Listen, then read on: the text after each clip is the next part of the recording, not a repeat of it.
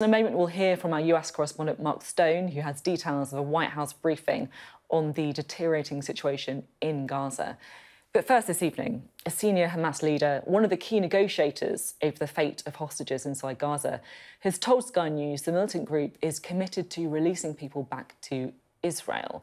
Khalid Marshall, who is now exiled in Qatar, said that would depend, though, on whether Israel stopped its airstrikes.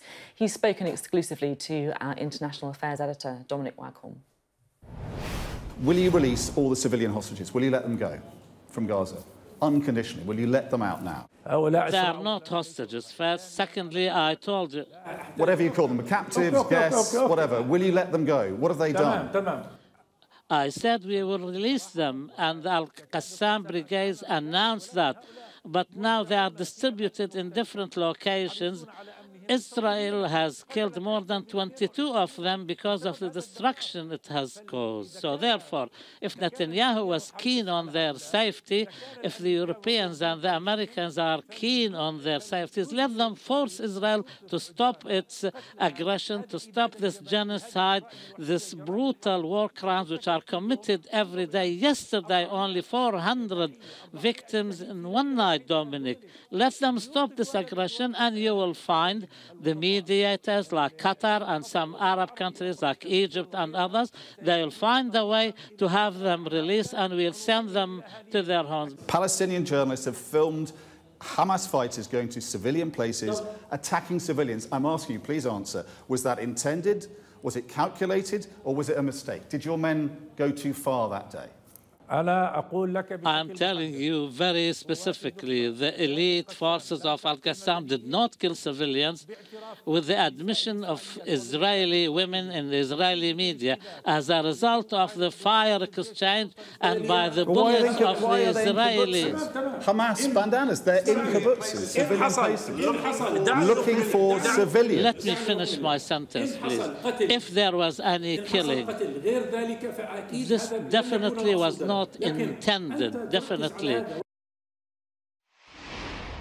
Well, we can speak to our international affairs editor, Dominic Grieve, now, who joins us from Doha, where he's been doing that interview. The first Western television interview with that Hamas leader since the attacks. Dominic, what did you make of what he had to say? Well, Marshall is a very clever man. He's very articulate, and he is a kind of legend within the Hamas movement, the Palestinian movement. He's regarded as a living martyr. He's one of the founders of Hamas. He was a chief of the organisation. In the mid-90s, Benjamin Netanyahu, at the time Israeli Prime Minister of Israel, sent Mossad agents to assassinate him. They succeeded to get poison into his ear, but Jordanian agents apprehended the Mossad agents, and King Hussein demanded the antidote to be sent from Israel, and Marshall was revived. So he is a very influential man with a real sort of legend and a myth around him. And what he says really counts within Hamas, but also he's based here in Qatar in the political office of Hamas that was set up under the blessing of the Americans to be a kind of allow a diplomatic channel to be open with Hamas. And he is one of the two senior leaders negotiating the fate of those more than 200 hostages being held in Gaza.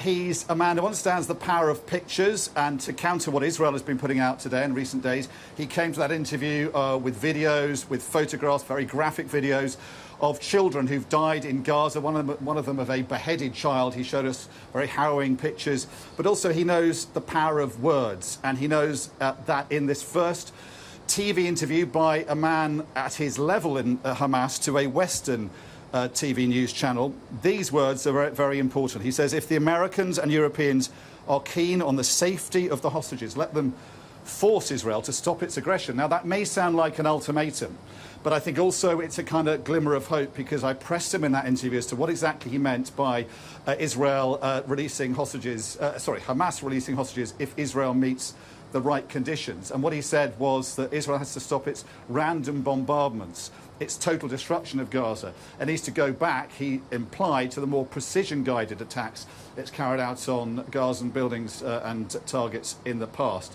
So there's a possibility there, I think, that if Israel relents and eases off on its air offensive, more hostages may be allowed out. And I think he chose the moment to give this interview because he is trying to pressure the allies of Israel to hold off on the ground offensive and to buy time while the fate of those hostages is negotiated. And it's here in Qatar where their fate is being discussed. He's negotiating with other Hamas leaders via the Qataris, with the Israelis, but also the Americans and other nations holding these, whose hostages, whose nationals are the hostages in Israel. And the negotiations here are really crucial to their fate, and I think we'll hear more about them in coming days. Thank you, Dominic. Dominic Waghorn, they're speaking to us from Doha. Well, back here in the UK, in a statement to the House of Commons, the Prime Minister announced he was doubling the amount of aid the UK would send to Gaza. And significantly, he also announced that British intelligence was finally ready to give its verdict on who was responsible for that strike on the Al Ahli hospital in Gaza. The UK government's view, he said, was that the missile likely came from within Gaza. On the basis of the deep knowledge and analysis of our intelligence and weapons experts, the British government judges that the explosion was likely caused by a missile, or part of one, that was launched from within Gaza towards Israel. The misreporting of this incident had a negative effect in the region, including on a vital US diplomatic effort and on tensions here at home. We need to learn the lessons and ensure that in future there is no rush to judgment. Well, our Deputy Political Editor, Sam Coates, is here. Good to have you here, Sam. Many people will say, look, Rishi Sunak, we knew he was going to say that. It's no surprise. But it still felt like quite a big moment when he stood up in the Commons and he said, look, finally, this is what British intelligence is saying about that strike on the hospital. This is the British Prime Minister choosing to make a big and formal moment of what's known as attribution, basically assigning blame. It's really interesting that he did this 5 days after the American president, Joe Biden, basically pointed to it coming from within Gaza, that attack. Instead, the British approach has been different. And I think it's been different for a couple of reasons. First of all, there is a desire to do this thoroughly, but there's also a desire to be seen to take time and to do these things thoroughly. Because as he referenced, there was a jump to try and blame Israel very early on for what happened, including by some broadcasters. And I think that what the Prime Minister wants to do is to discourage people from doing that again, which is why there was a very deliberate attempt to position this and present this formally a few days later in order to discourage people from doing that again. It was quite an important statement, I thought, from the Prime Minister today. He did a couple of other things. He also, surprisingly, talked up the need for the two-state solution for Israel and the Palestinians. Now, I have to be honest, Sophie, we're a very, very long way away from that looking possible. What I do know is that at the top of the diplomatic service, they have no idea how this conflict, likely to last for months, could resolve itself. So Rishi Sunak there sort of planting up a diplomatic flag where he thinks the answer should be. And he also had to answer questions about whether or not the law here in Britain should be tightened when it comes to protesters. He basically signalled he thought the law as it was in the right place 24 hours after the Home Secretary's team indicated she thinks there might need to be changes so that the police can arrest more people. Keir Starmer also urging the Prime Minister to look to see whether there are any gaps in the law. Keir Starmer himself today again, having to emphasise a slightly different element of his response to last week. Listen to this, and you see just how much the Labour leader's language has moved on the subject of what's going on in Israel and with Hamas. This operation can and must be done within international law. We democracies know that all human life is equal. Innocent lives must be protected. These are the principles that differentiate us from the terrorists who target Israel. So there must now be clear humanitarian corridors within Gaza for those escaping violence. Civilians must not be targeted. And where Palestinians are forced to flee, they must not be permanently displaced from their homes. International law is clear. And Sam, you're right, there is a difference of emphasis, isn't there? Does it feel like Keir Starmer's been perhaps coming under pressure from some on the left? I think there's an element of that. Look, just over 3 weeks ago, when Israel was attacked by the Hamas terrorists, I think Keir Starmer initially wanted to show unconditional support for Israel, because of the nature of the scenes that we were hearing about, and wanted to send a message to the Labour Party, which perhaps in the past might have acted very differently. But some of the way in which he engaged on this subject has come back to haunt him. He did say in one interview on LBC that he thought that Israel does have the right to, for instance, deny water supplies to people in Gaza. And although he later in that interview referenced international law, a lot of people, a lot of Labour supporters, a lot of Labour Muslim supporters actually took offence and were upset by that interview. And I've been talking today to figures within the Labour Party who said that there's a lot of work now to try and calm down some of the tensions in the Muslim community who feel that Labour allowed itself to get in the wrong place, not fully respecting international law at the start of that conflict. One person I spoke to said that this is going to take a considerable amount of time to lower the temperature. Place like Lancashire, around Birmingham, MPs and different communities very worried about where Labour appeared to be a few days ago. Look at this frontbencher. Jess Phillips, well-known frontbencher, Birmingham MP. Look how she talks about the issue earlier today in the Commons. What happens if international law is not followed?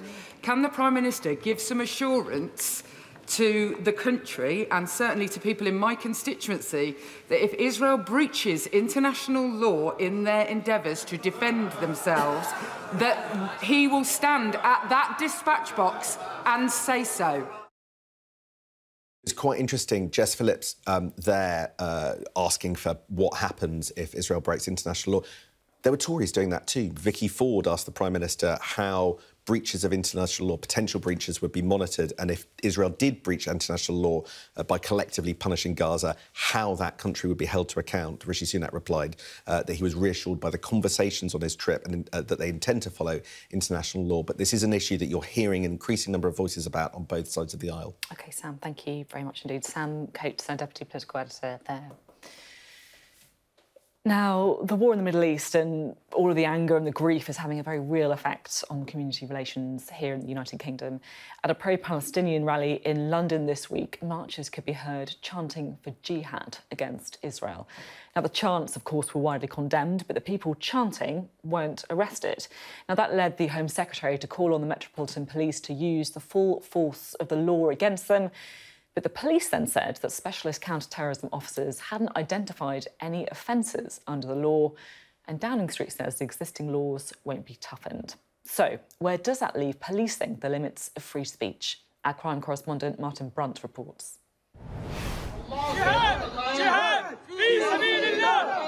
The chant that seemed to crystallise the debate, jihad, a word that means different things to different people, from struggle to holy war.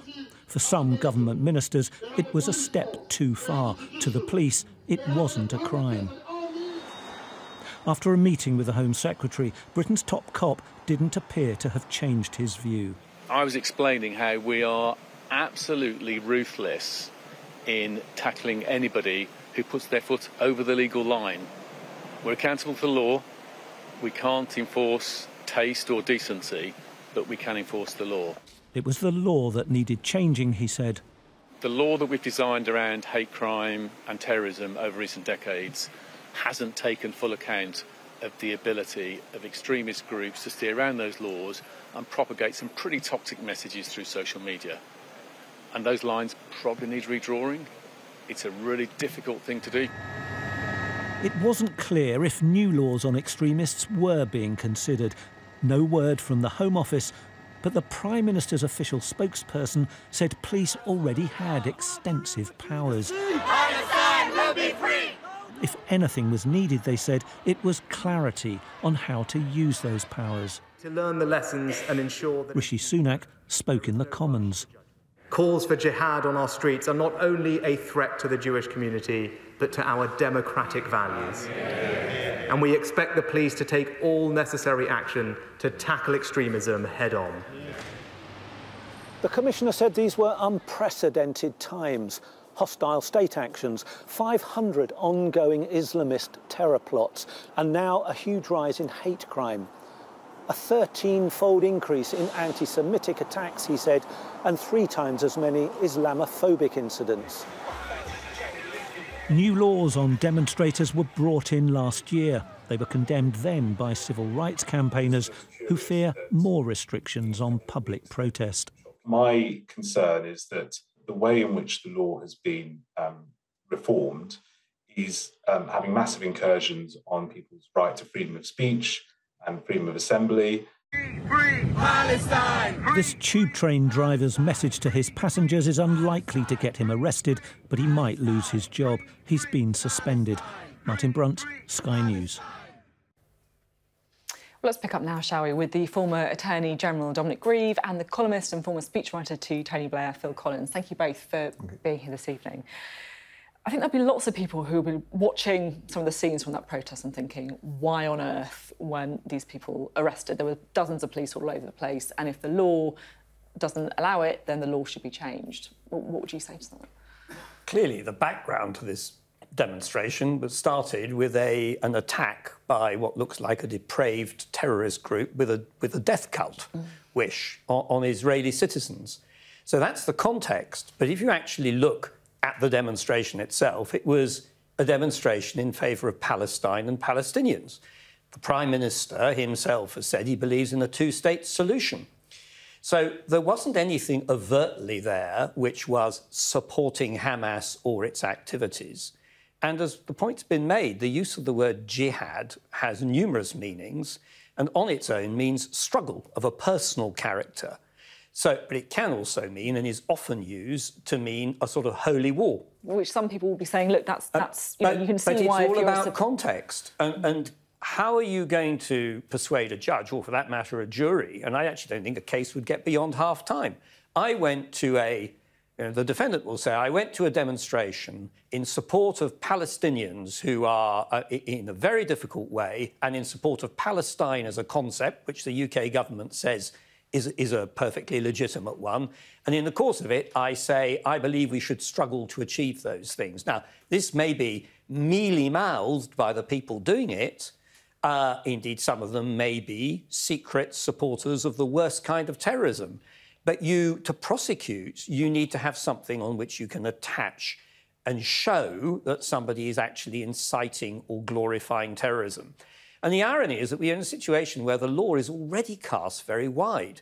Glorification of terrorism, as was pointed out when it was introduced by the Labour government, is so extensive that you could actually arrest an Irish Taoiseach coming back from commemorating the Easter Rising in 1916. The law may well be bad. The comments about social media from the Chief Commissioner, I think, need to be examined carefully. I wasn't clear what he was going on about. But I have to say, looking at it from my point of view and with an experience of this, I'm actually a bit bemused about what changes to the law can be introduced which don't, in fact, close down legitimate free speech. And perhaps at the end of the day, we should be more worried if people are thinking that terrorism is legitimate than if they're going out and expressing themselves angrily. As a society, we should be very troubled about people who legitimise violence in that fashion.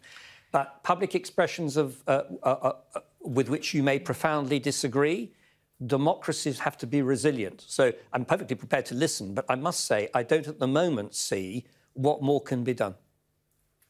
I agree with that. I remember, the terrorist laws have been used to try and take people out of Labour Party conference for making an entirely peaceful remark. I remember all of the drafting of terrorist laws involve complexities and unintended consequences that it's really hard to capture at the time of drafting. So, of course, you run the risk that there are within the fold people who are saying and thinking noxious things, but we have to protect the free speech, and it's very, very difficult, as Dominic says, to capture that. It is difficult, isn't it? Because, and I completely take your point about, what would this look like in a court of law, right?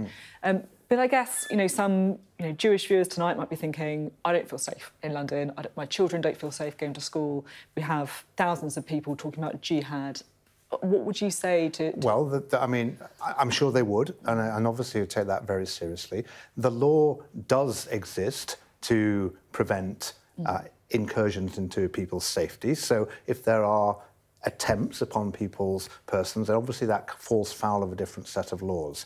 There's no perfect line we can draw here. And it's not that I think we're saying we wouldn't, if we could click our fingers and make it perfect, we wouldn't do so. It's just that I can't quite see the way of improving the law such that you could draft it and capture those people you wanted to capture, but not capture lots of others. I mean, I feel like we've had quite a lot of rhetoric from the Home Office on this, from Suella Braverman. I don't know if you would agree with the sort of assessment, and yet actually it hasn't really come to much. Well, it is interesting that the Prime Minister's indicated he doesn't think that changes to the law are needed. And as I say, if you're going to change the law, it's got to have some constructive purpose and doesn't have a negative downside. I do think government should be careful about a sort of strident rhetoric, particularly when, in fact, it turns out they're not going to deliver on it.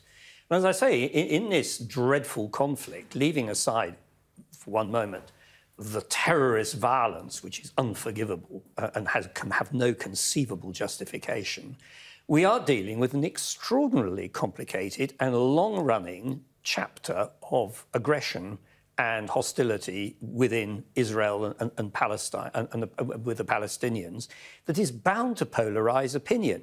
And as a democracy, we have to be able to encompass those differences of view and facilitate debate and at the same time make sure that people feel safe. Yes, I entirely understand that within the Jewish community in Britain, people will feel very unsafe because there is a history, and there's no doubt about that either, of anti-Semitism, which is completely without justification.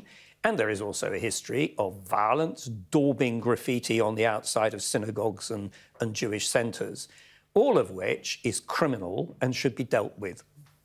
I am going to stop you there because we do have a bit of breaking news that we can bring you now, because Hamas have said that they have released two further hostages. Hamas have said they've released. In the statement, they've said Nurit Yitzhak and Yochved Lifshitz will be released.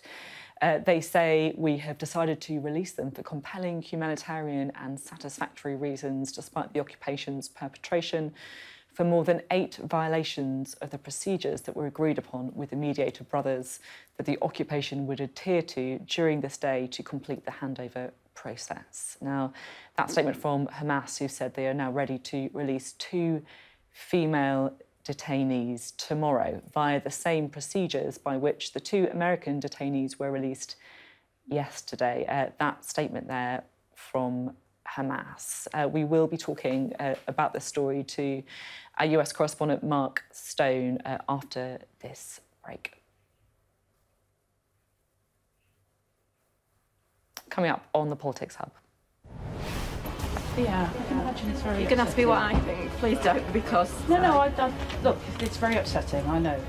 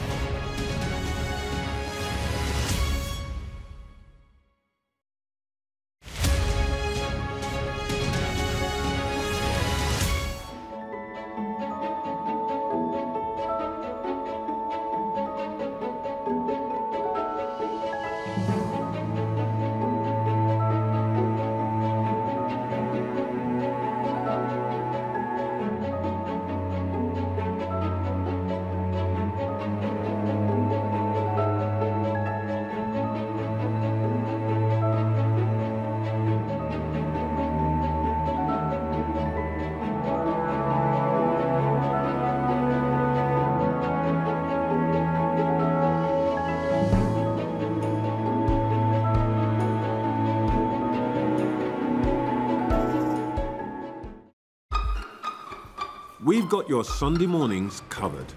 From the front page and the sounds of the streets to the voices of the people who make the major calls and big picture politics beyond Westminster. We'll put you at the heart of our story. A new start to Sunday. I'm ready. Are you? Join me, Trevor Phillips, Sunday mornings on Sky News.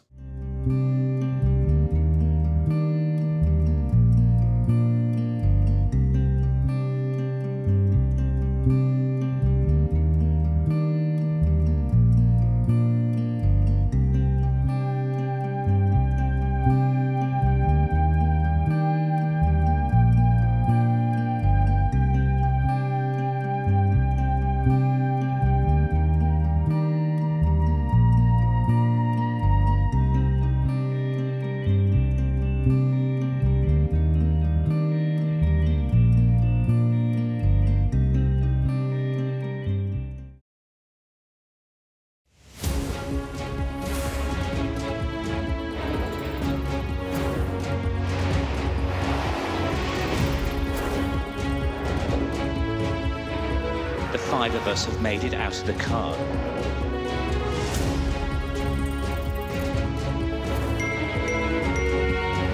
Welcome to Backstage, the film and TV podcast.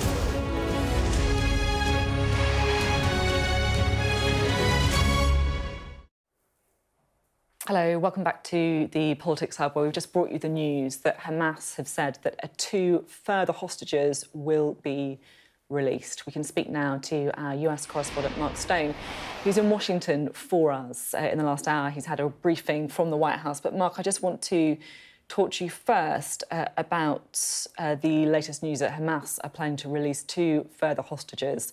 What more do we know?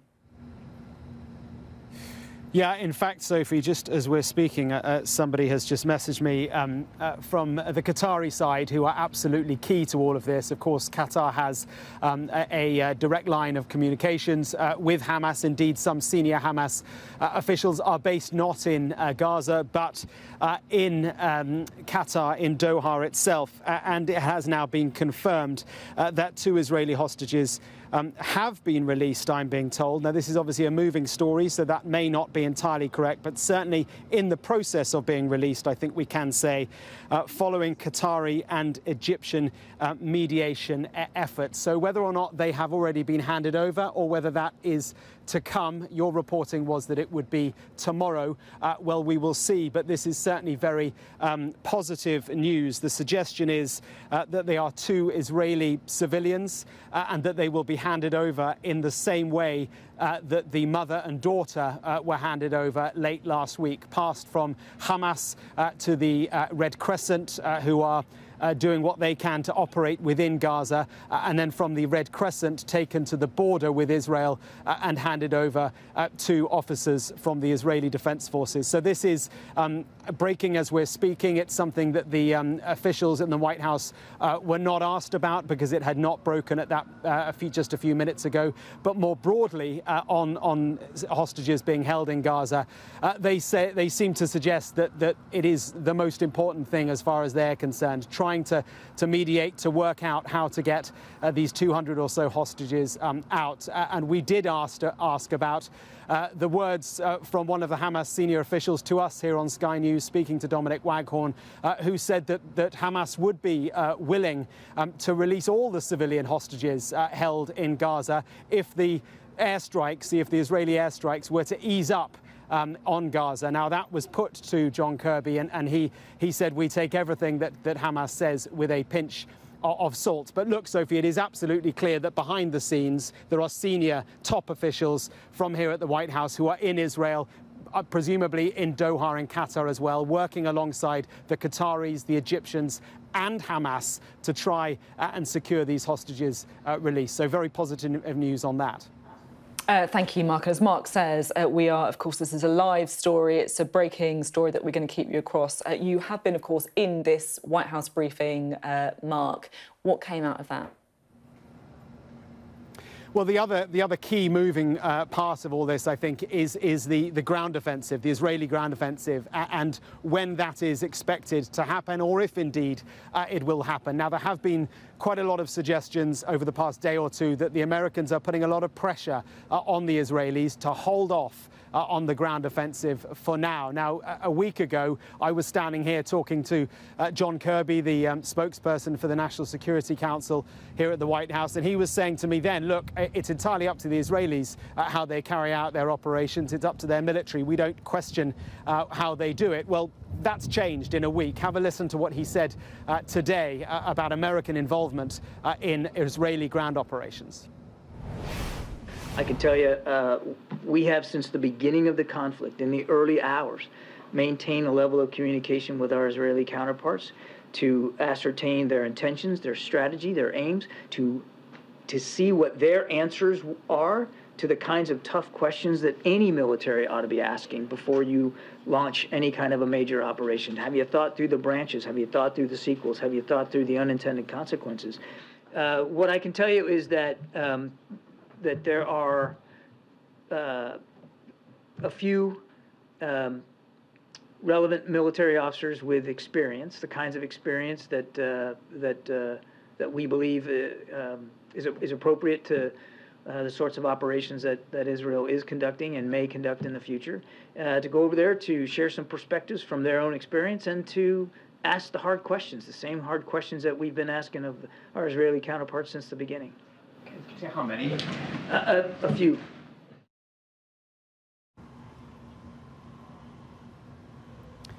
I think that is interesting. That is certainly a shift in the public language that the Americans are now using, that they have officers on the ground in Israel asking the tough questions of the Israelis. And I suppose those questions simply are, what is the end game? What does victory look like? What replaces Hamas if you decide or if you achieve your aim to remove Hamas's war machine, as the Israelis put it? What then? What does the day after look like?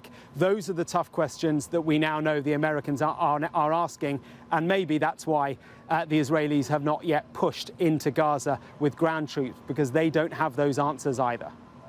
Thank you very much indeed. Mark Stone there, reporting from outside the White House. Just to recap that breaking news for you this evening, Hamas spokesperson saying they're planning to release 2 female hostages tomorrow on what they call humanitarian grounds, Nurit and Yokfed. They say that will be done via the same procedures by which the 2 American hostages were released yesterday.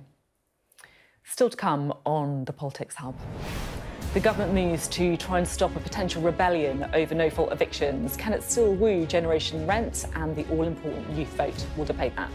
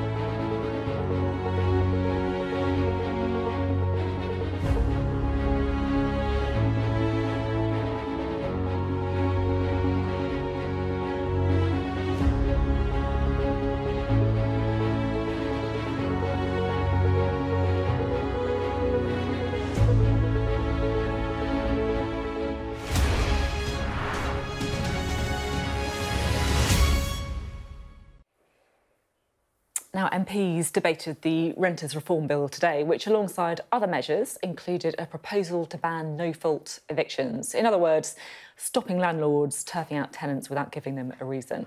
But a lot of Conservative MPs aren't happy, many of whom are landlords. They argue that it's already hard enough to get unwanted tenants out of properties. So now the Levelling Up Secretary Michael Gove has rowed back and told backbenchers he wouldn't enact the policy until the courts have been reformed, meaning long delays. Well, our chief political correspondent John Craig joins us now. John, it's turned into a bit of a row, hasn't it? Not half. I mean, this is a letter that Angela Rayner, Labour's deputy leader, claims is evidence of what she calls a grubby deal between Mr Gove and his backbenchers, many of whom are bitterly opposed to the bill, the Renters Reform Bill, originally promised by Theresa May back in April 2019. Now, in this letter, he says that I can confirm we intend to make several changes to the bill and wider policy that affects private landlords. We must ensure landlords retain their right to swiftly get their properties back where they need to. Well, how are they going to do that? He says we'll reform the courts before we abolish Section 28. That is the section in this in original legislation which allows the landlords to chuck people out with no good reason, according to critics. Now, the debate is going on now.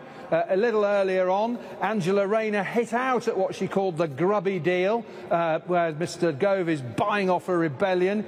He, a few moments before that, didn't hit out at his own backbenchers and those who are claiming that the bill is unconservative.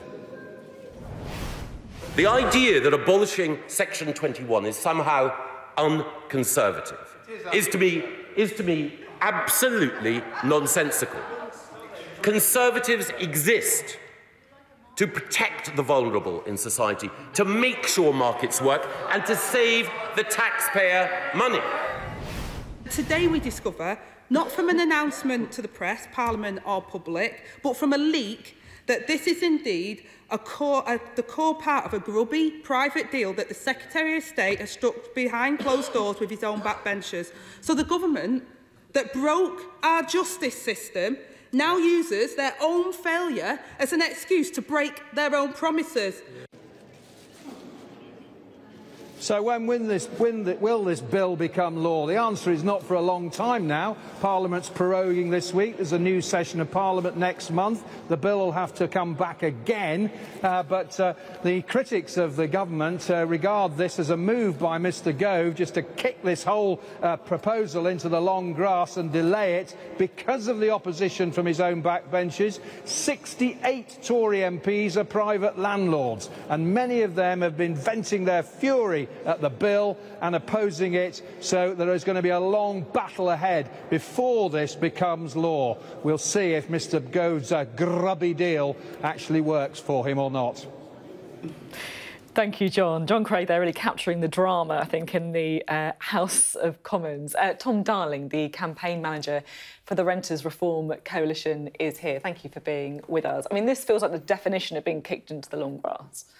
Yes, I mean, renters have been treated incredibly badly by this government. We have some polling out today which shows the Conservative vote amongst renters, 1 in 4 of whom voted Conservative. 1 in 4 Conservative voters in 2019 were private renters in free fall, and it's no wonder because they've been treated so badly. We were first promised reform of the private rented sector and an end to no-fault evictions in 2019. By Theresa May's government. 4 years into this Parliament, we had nothing. We finally got a bill in May. 5-month gap between second reading and first reading because we're hearing about a rebellion brewing on the pro-landlord Tory backbenchers. And then today, there's a leak where Michael Gove has written to Tory backbenchers saying that the ban will not be implemented until the court system is reformed. I mean, I guess a lot of Conservative MPs are quite unhappy with the idea. What they would say is, look, it's already really difficult for people to get rid of tenants if they do want to. So this is just making that problem worse. Well, it's not difficult because they can issue them with something called a Section 21 notice, where they can kick their tenant out without giving them a reason. And as a tenant, that hangs over you when you're in a property. You have no security because you've got this kind of sword of Damocles hanging over your head the whole time. And it means you can't put roots down. And you also hear I hear many stories at the Renters Reform Coalition of people who have been subject to revenge evictions where they've asked for repairs and their landlord issues them with a notice. Can you give us a bit of a sense, and our viewers a bit of a sense about what life is like for people renting? Because I'm always completely astonished by the cost of renting, particularly, of course, you know, around London, but in lots of places around the countries as well. Like, what's the kind of reality for people? Sure. Well, I mean, I can speak from my own experience. I'm 27 years old. I've been in 7 properties in the last 7 years and sort of struggled to, as I say, put down roots in a community. But I think the thing that's most shocking about my case is that mine really isn't that bad at all. And I would say, actually, it's probably one of the better experiences among And you've had 7 myself different properties because what? Because rents keep changing, because people... Evictions. Evictions. Yeah, basically. The landlords want to sell or some Section 21, you're not given a reason. So I think... and I should stress, I'm very lucky as well. There are many, many renters, and it is those renters who will be the worst impacted, who get a Section 21 notice and have 2 months to find a new place, or they'll be out in the cold. And it's no wonder that 100,000 people have been put at risk of homelessness since this promise was first made.